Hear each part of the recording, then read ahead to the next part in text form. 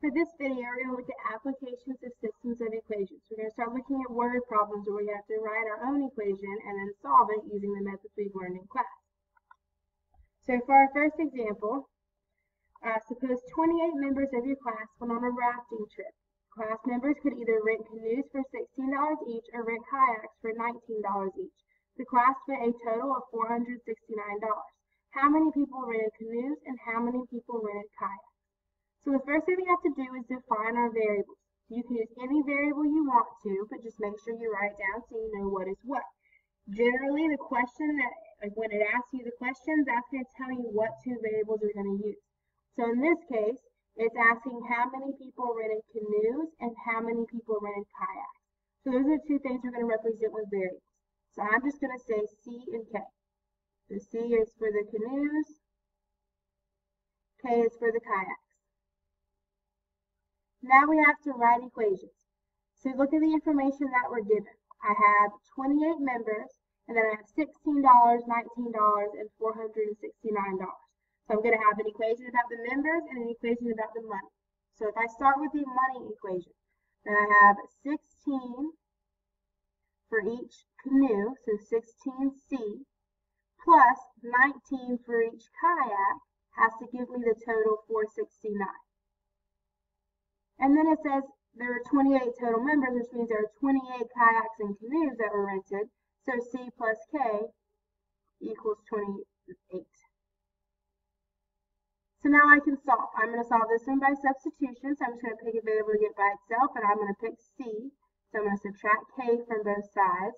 So then C equals negative K plus 28. Now this C is what I'm going to plug in and substitute in for C in the first equation. So now I have 16 times negative K plus 28 plus 19K equals 469.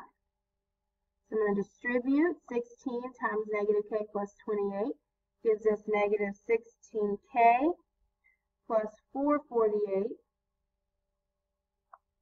plus 19K equals 469. I'm going to combine like terms. I got the negative 16K and 19K to get 3K. And then to solve for K, I'm going to subtract 448 from both sides. So I get 3K equals 21. And then divide by 3. So K equals 7. So that means that there are 7 kayaks. 7 kayaks. Also wants to know how many canoes there are, so I'm just going to plug it back in. Doesn't matter which one, but I've already got C by itself here, so I'm going to plug 7 into that last equation. So I'm going to have C equals, and then it's negative, whatever K is, which in this case is 7, plus 28. Negative 7 plus 28 is 21. So then there are 21 canoes.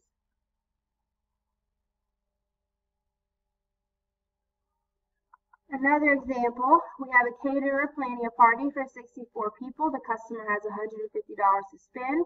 A $39 pan of pasta feeds 14 people, and a $12 sandwich tray feeds 6 people. How many pans of pasta and how many sandwich trays should the caterer make?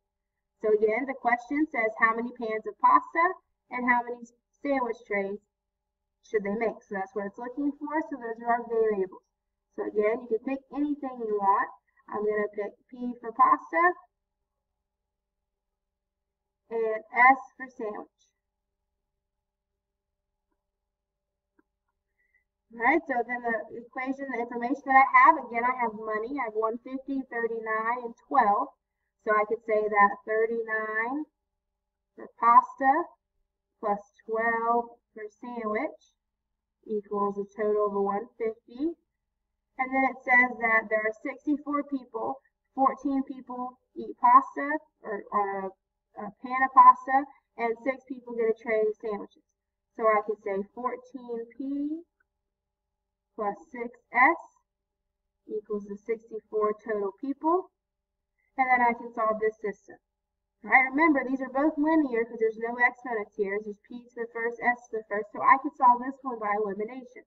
I see that 12s and 6x can easily cancel each other out if the 6 becomes a negative 12. So I'm going to multiply this whole equation by negative 2. And it's going to become negative 28p minus 12s equals negative 128. Then the 12s's are going to go away. 39 minus 28 is 11p.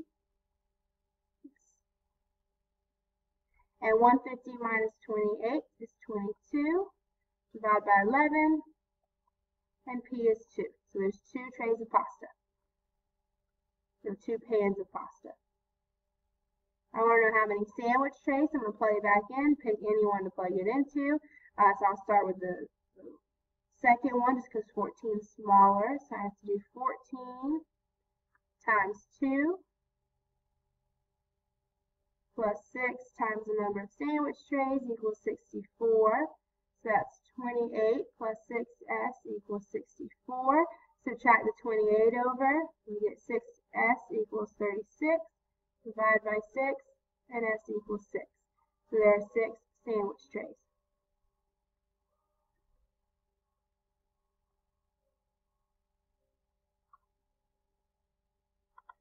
And one more for this video. You work at a pet adoption agency. Last week, 32 cats and dogs were brought in to be adopted.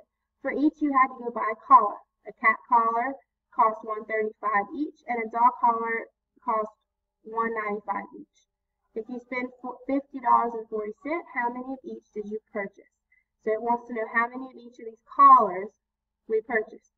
So that means that I'm going to have 2 variables, one to represent cat collars, and I'll use D to represent dog collars.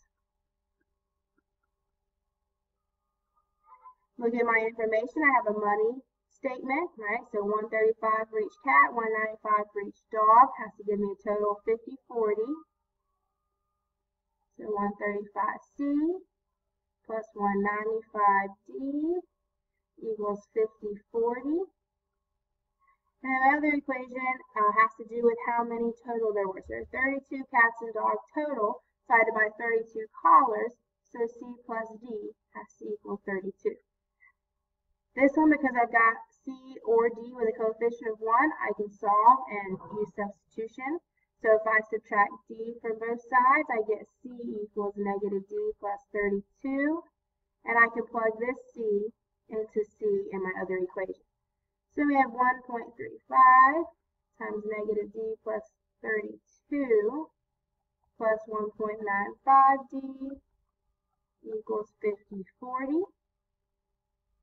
If I distribute 135, I end up with negative 135D plus 43.2 plus 1.95D equals 50.40.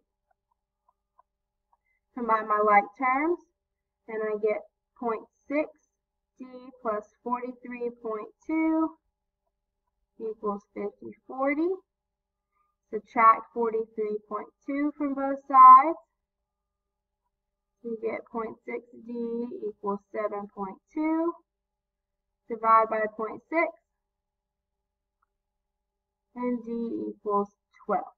So there were 12 dog collars. And I'm going to plug 12 back in. I've already got C by itself here. So I'm going to say C equals negative 12 plus 32. Negative 12 plus 32 is 20. So there were 12 dog collars and 20 cat collars. So whenever you're working with systems of equations and word problems, first thing you got to do is define your variables and then work on your equations. Remember, the variables are almost always going to be said or explained in the last sentence where the question is, whatever the problem is asking you.